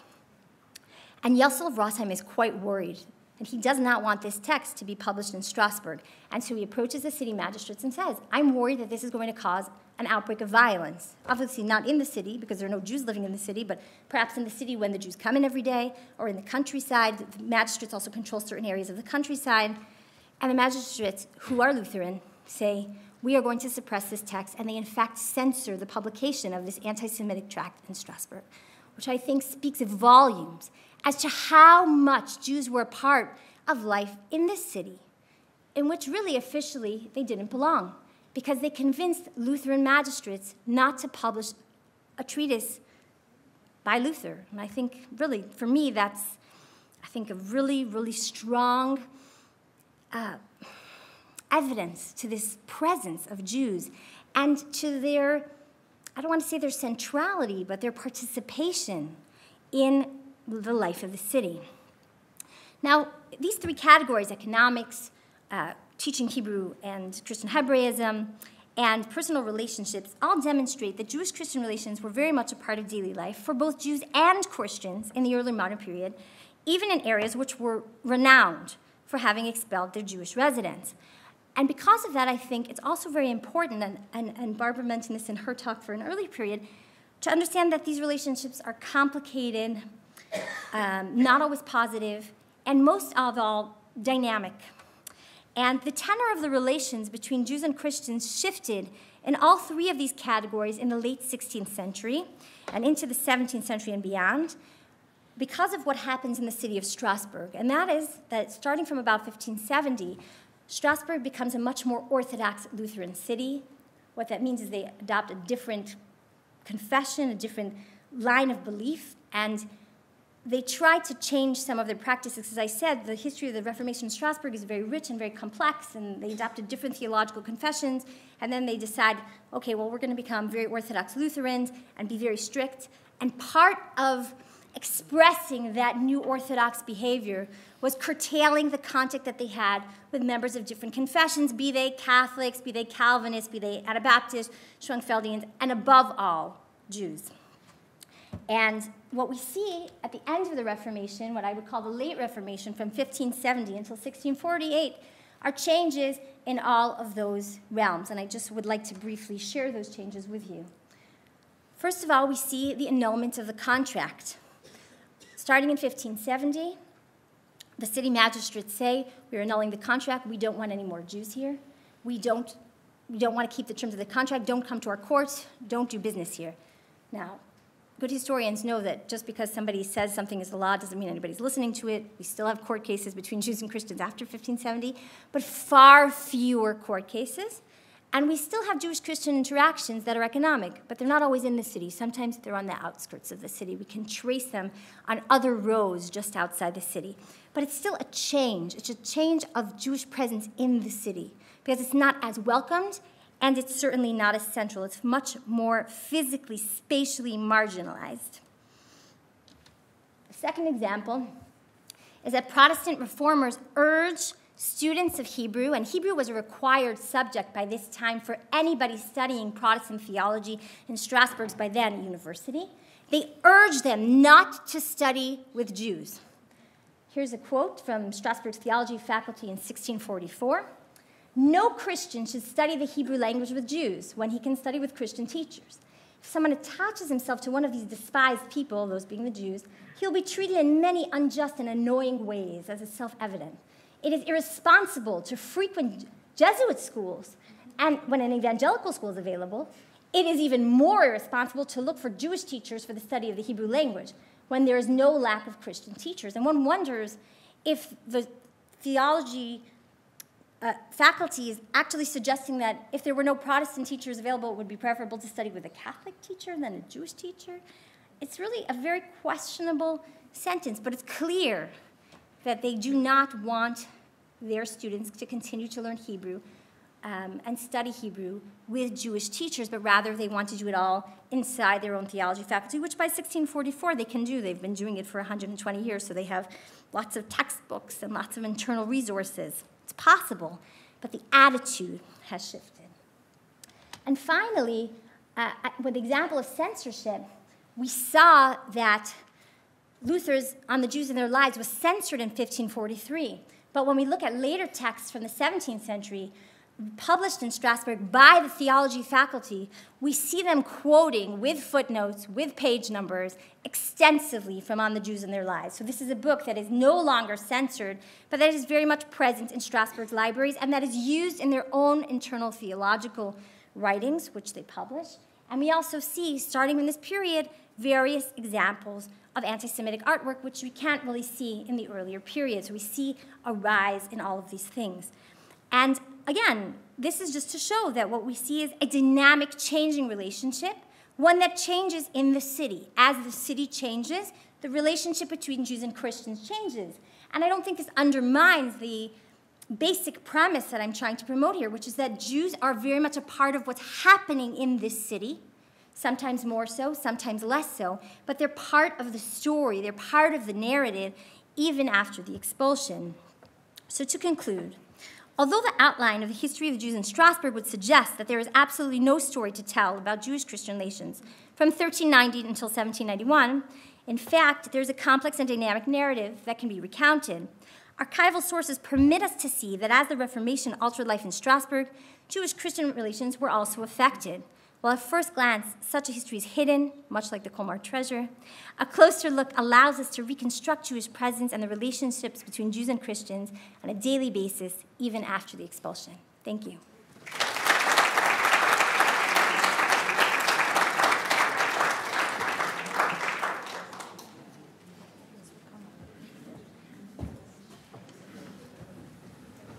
I think you should all come to the...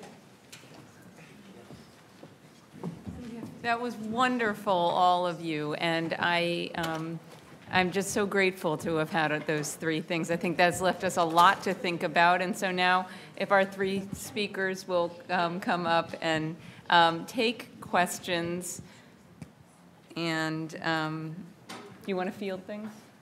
Sure. Okay. I'm gonna put up the name.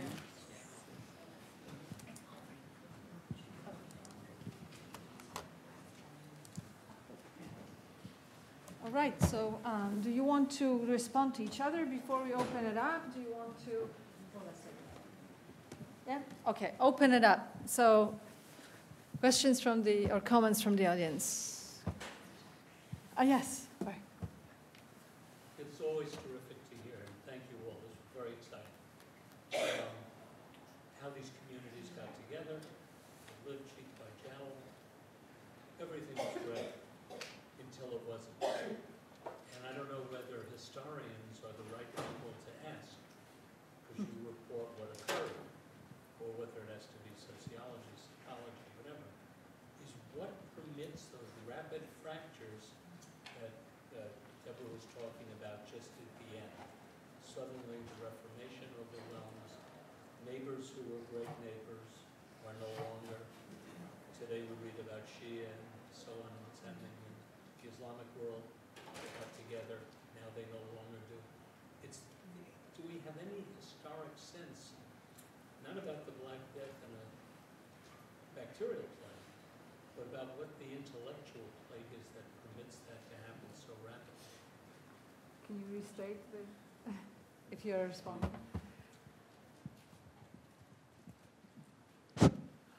First of all, that's a fabulous question. And honestly, I don't know if we really have a good answer. If we look back at one of the first instances of violence, the 1096 riots that I was referring to, if you noted, and this is something that I think is worth mentioning, the people who instigate the violence in the Rhinish communities, both in Cologne and in the Shum communities, are wayfaring peoples. They are the incited mob that are not the locals. The locals, some of them kind of join in, not all. And as society is, it's fragmented in its relationship towards this minority that lives in its midst, right? Some people continue having very strong amicable relationships with Jews. Some extend their hospitality and protection the Jews who survive the riots and who write the story and who tell the story of what happened are people who survived because Christians extended a hand, protection, or even put forward an army or protective areas like the Archbishop Herman III of Cologne. So I think your question is, of course, in place, but again, as society is, it's very varied. The reaction towards these ruptures is very different among different social strata.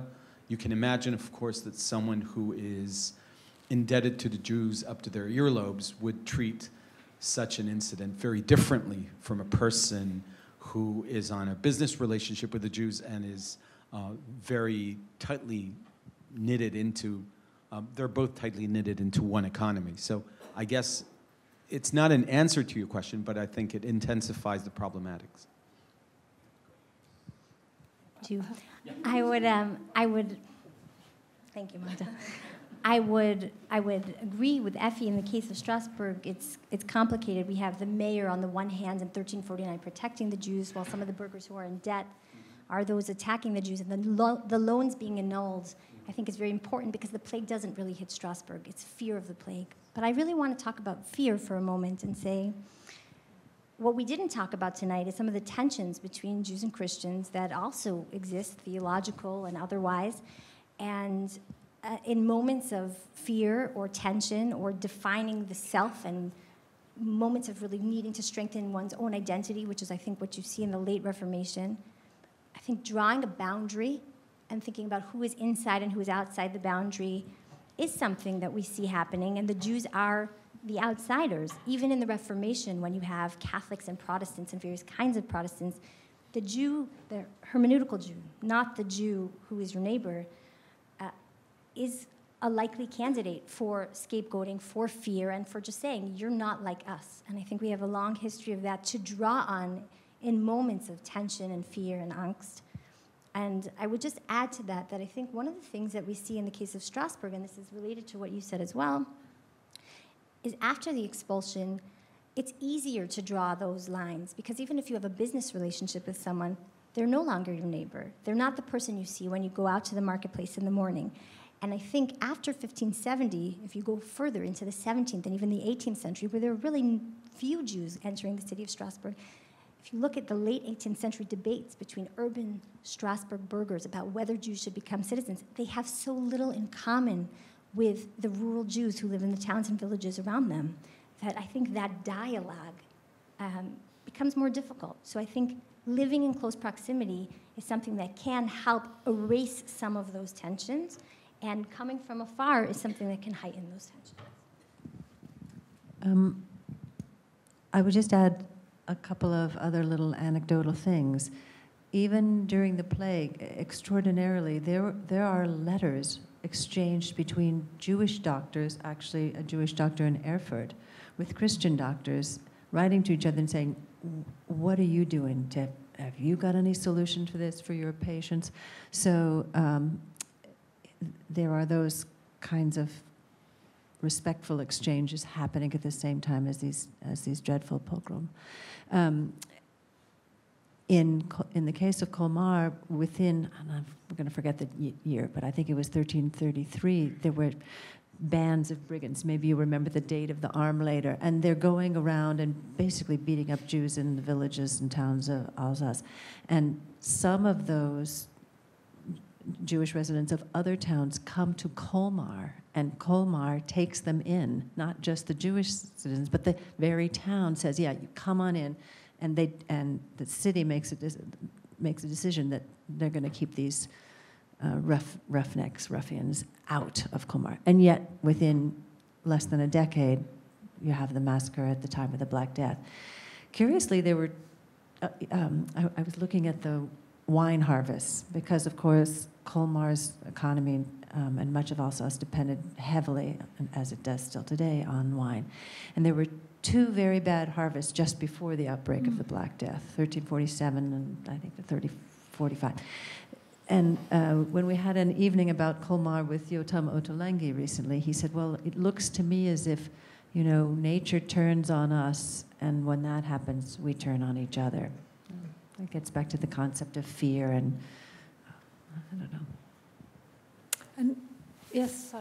Could I just add one comment, which is that although violence, when it breaks out, can look very sudden, it never comes out of nowhere. The ground has to be laid by rhetoric, by preaching, by textual polemics, by images that make Jews look different. And it sometimes takes decades and decades and decades and centuries of repeating these anti-Jewish polemics and texts and rhetoric and images before violence ever happens. I mean, there are many stories of accusations that fail because the ground has not been laid. So you need the intersection of, you know, as Debra mentioned, the fear with the seeds that have been planted and planted and planted and kind of only come out of. Any other? Yes, sure. Hi, this is a question for Debra. Debra, you know I'm a very practical person, and I would like to ask about the practical aspect of being a moneylender in an outside town or village coming into a major metropolis. How do I do that? And do I have a space or a place other than just a canvas awning? Or what do we know about the physical act of moneylending in those conditions? I'm so happy to talk about that. I'll keep it brief, but I can talk to you about it more later. You have to, first of all, pay an entrance fee to come into the city. And depending on the year, sometimes you have to be searched or even escorted if you're Jewish. And you actually need a special slip of paper called a safe conduct, which is a kind of early modern passport to enter into the city. And these could sometimes be issued, they're issued to a specific person with a name. They could be issued for a certain amount of time to come in and out of the city.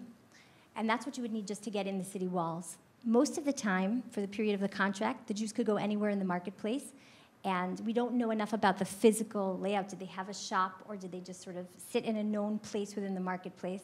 We don't have any sources about that. But we do know that they were in the marketplace, and as time goes on, specifically after 1570, from the period from 1570 to 1648, we do see Jews being relegated to specific sort of marginal marketplaces, like the horse market or the corn market, which are not the main marketplaces in the city, but other side markets, and that's where you could find the Jews. Ultimately, when the city decides to really ban all Jews from money lending in the city, which doesn't mean they weren't coming in anyway, but that's a whole separate story, there were these roads that were sometimes known as the Jüdische Weg, which means a Jewish road, and they were roads that were not controlled by imperial decree or by imperial lands, and the Jews could be found there in this sort of no man's land, and people knew where to find them in order to borrow money from them. So that's what we know so far. I will usurp my position, and I want to make a comment about how important it is to tell these stories of Jews being part of that larger society. And it is really painful to see how, in the case of the Colmar Treasure that is then moved to the French Jewish Museum and disembodied from the Christian context. Because disembodying it, creating that separate story, essentially allows for Jews to be excluded from the life of the society and therefore from society altogether.